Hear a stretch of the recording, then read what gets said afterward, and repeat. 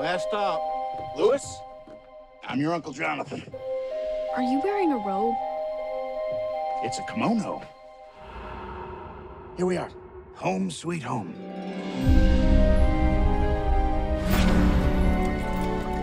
You're Louis, I presume. How was your trip? This old hag is my neighbor.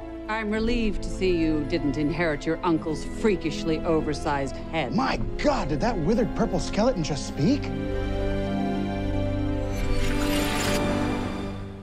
You'll see, it's quite different here.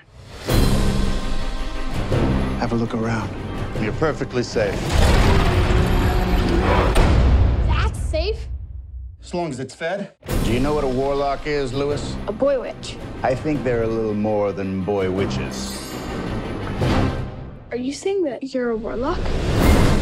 Please teach me, please, please. Okay, have it your way. I can give you the right books, teach you the right spells, but that last 1%, that's up to you. I don't want the creepy little runt. Think I want him? Lucky shot.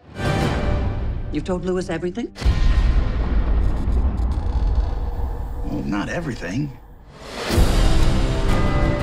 Do you hear the ticking, ticking, ticking? This house used to be owned by another warlock. He's very wicked, very powerful. He left a hidden clock in the walls. We don't know what it does, except something horrible.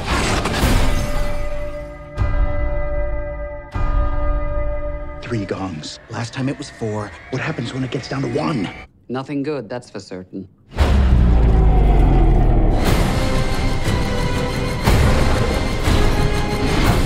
We have to destroy the clock. So creepy. You can't do this alone. I can help you. You want to see some real magic? I'll show you.